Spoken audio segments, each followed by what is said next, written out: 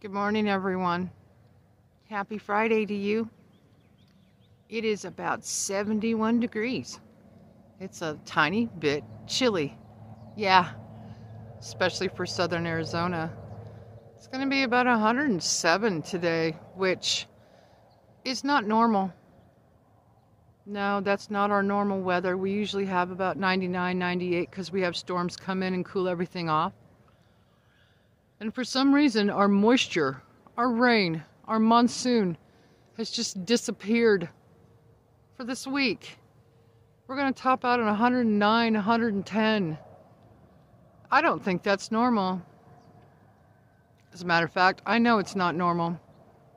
I've lived here for over 50 years. So, TGIF, everyone. Enjoy your Friday. Take care. Love y'all. Bye.